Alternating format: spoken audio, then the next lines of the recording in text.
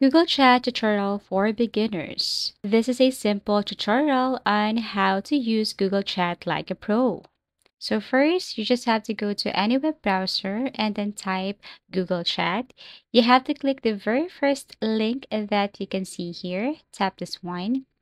And once you tap this Google Chat sign in or Google Workspace, what you're going to do next is to simply make sure that you're logged into your account because it will take you directly to Google Chat. Actually, this is one of the applications where you tap this 9 dots right here. Okay, so this is Google Chat. So basically, these are the features that you can see on the left side. And let's start with this new chat feature right here. If you tap this, then you can see add people. So these are the people that you want to have a conversation with. You can see create space and other features, which I'm going to talk later on. So if you want to add someone here, you can add them through their email address. So you can just simply type, for example, I want to add Ellie Shadow. Let's just say she is my friend or my workmate or my business partner, something like that. Also, I want to add another one like Alexa. So this person is my group mate or something like that. So basically, this is how you add someone here on Google Chat. Now, once they have added, and then you can see that there's an empty group right here. So this is what it looks like. If you tap this 3 dots, you can see options such as pin, mute, and so on. So if you want to make some adjustment, you just have to click this 3 dots. Another is that this create a space.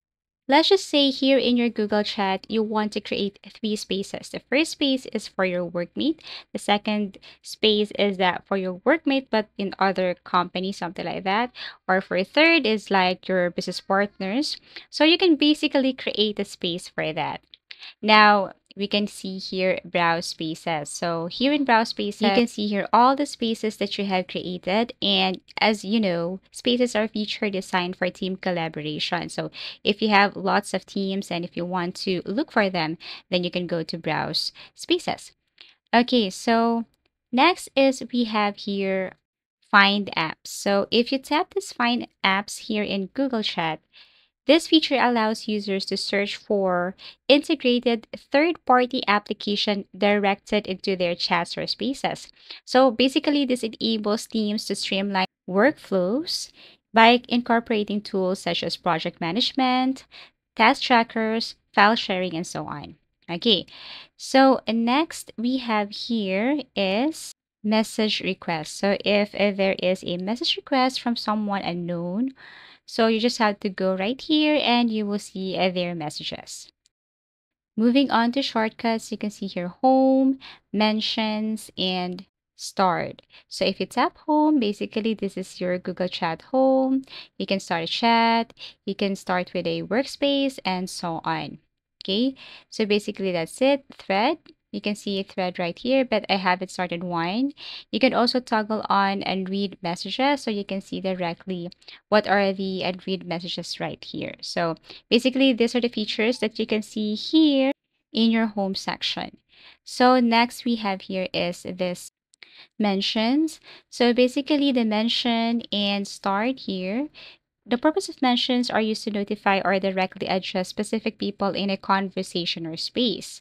So you just have to use at and their username so that they will be notified. For start messages, this purpose is to allow users to bookmark or flag important messages for easy access later. Okay, so let's move on to direct messages. Here under direct messages, you can see your spaces. So I have created this workmate earlier. If you want to add more, then you can tap this create new space and create a new space again. For example, workmate 101.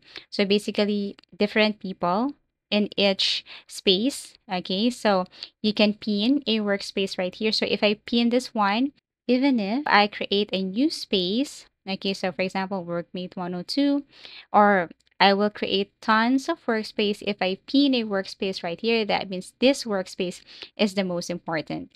And I can find urgent task right here. Okay, so that's the purpose of tapping this pin icon right here. Notifications, if you want to set some adjustment with your notifications, just tap this one. So these are the options and features that you can see if you tap this three dots. Okay, so moving on with our spaces. So for example, if you want to add a conversation or create a conversation within a space right here, you can see here chats. So first, you just have to simply chat someone here like good morning, hello, something like that, and then press enter. You can add people if you think that there's missing. So you can add more people right here by mentioning their or adding their email address. Okay, so you can share a file. If you want to share an important file, you can upload this one. If it's connected to your Google Drive, then if it's from your device or computer, you just have to upload this. So after that, once you have uploaded or shared this file, the people inside this conversation or space, they will be notified that you have added a file here and they can see that. Okay, if you want also to assign a task, for example, you have 10 people here in the workspace, you can just mention them if you have assigned a specific task to that person. Okay, something like that. So you can click add, and basically that's how you add a task here. Okay, so you can also set a date for that and they will be notified. Just make sure that you have added the correct email address so that they will be notified too when they open their email address. Okay, so you can create a poll right here, and then you can also connect application. For example, if you want to present something, okay, and you need an application to that, you can go to find apps and then connect or add that application here in your workspace. So basically that's it. All shared files will appear here on your shared. Okay, if you want to add again, just tap and then upload from Google Drive, from computer, and so on. And for all tasks, you can see it right here. So that's how easy it is to use or set up a Google Chat here. If you want to do that on your other workspace, just feel free to click workspace and you can follow the first step. Now, if you tap this active button above, you can just set your status to active, do not disturb. You can customize this one. You can also choose a way. So for example, if you want to add a specific status like you don't want to be disturbed or you're really busy, so you can do that here.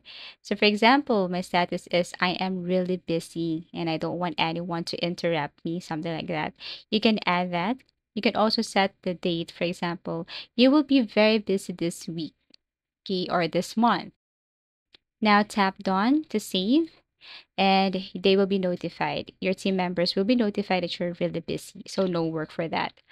Okay, and then if you want to ask for help, just tap this question mark icon.